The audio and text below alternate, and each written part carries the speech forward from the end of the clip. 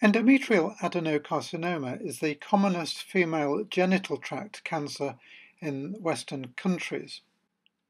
It tends to occur between the ages of 55 to 65 and is rare in women below the age of 40. The usual presentation is with postmenopausal bleeding or irregular menstrual bleeding. This large mass distending the endometrial cavity is an example of an endometrial adenocarcinoma. By far the most common type of endometrial adenocarcinoma is the endometrioid adenocarcinoma. It is called endometrioid because of the close resemblance to endometrium. Serous adenocarcinomas or papillary serous adenocarcinomas account for approximately 15% of endometrial adenocarcinomas, and these carcinomas are very aggressive. Consequently, it is important to distinguish between serous adenocarcinoma and endometrioid adenocarcinoma because the endometrioid variety is less aggressive than serous, and treatment is slightly different. There are, of course, a number of other types of endometrial adenocarcinoma, including clear cell adenocarcinoma and carcinosarcoma or malignant mixed Mullerian tumour, sometimes referred to as MMT. This is the histological appearance of an endometrioid endometrial adenocarcinoma, clearly resembling endometrium. Endometrioid endometrial adenocarcinomas arise on a background of endometrial hyperplasia, and this is caused by unopposed estrogen stimulation. This may be caused by obesity, polycystic ovaries, estrogen replacement treatment, and also tamoxifen can cause endometrial hyperplasia and result in endometrial adenocarcinoma of the endometrioid type. These tumours are also associated with infertility, diabetes, hypertension, and patients with Cowden and Lynch syndromes are at increased risk of endometrioid endometrial adenocarcinoma.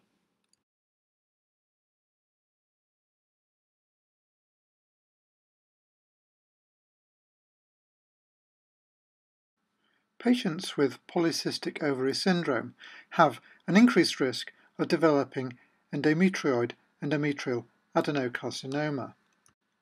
At the top of the picture is a polycystic ovary, and at the bottom, the white area above the endometrial cavity is an infiltrating endometrial adenocarcinoma.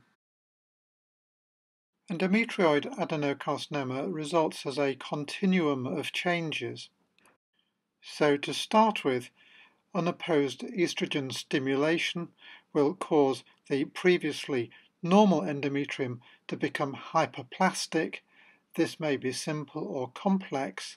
Eventually, this may become atypical, and then adenocarcinoma may develop.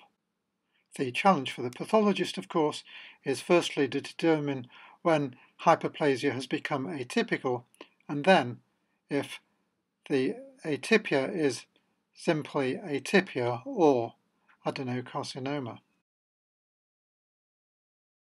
This is an example of endometrial hyperplasia.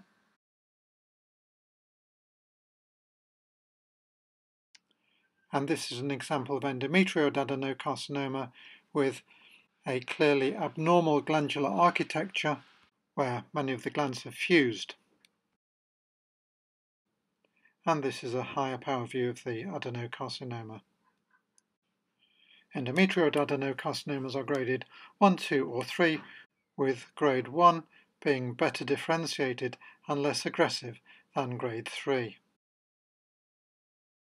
In contrast to endometrioid adenocarcinomas, serous adenocarcinomas tend to occur in a slightly older age group than the endometrioid. African American women have an increased risk of serous adenocarcinomas.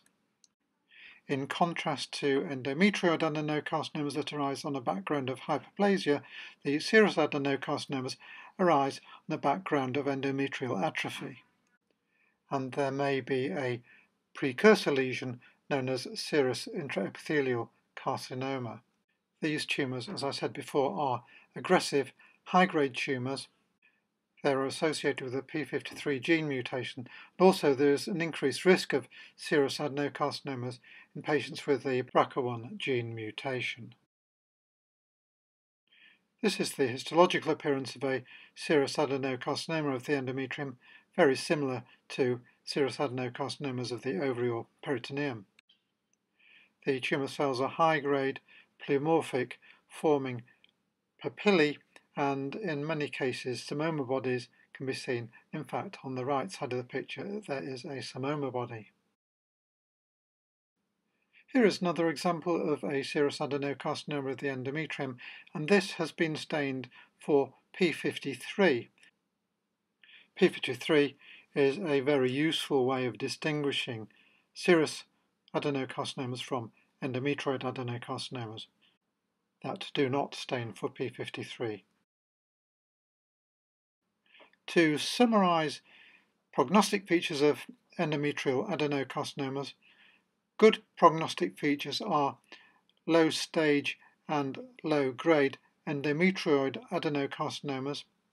Poor prognostic features include high grade endometrioid adenocarcinomas, endometrial carcinomas with high stage, and serous adenocarcinomas, carcinosarcomas or MMTs, and clear cell adenocarcinomas are associated with worse prognosis. This is an example of a carcinosarcoma of endometrium, so called because it has malignant glandular components, and you can see a malignant gland on the left of the picture, and this lies in an area of sarcoma characterized by malignant spindle cells. No prizes for working out what sort of tumour this is.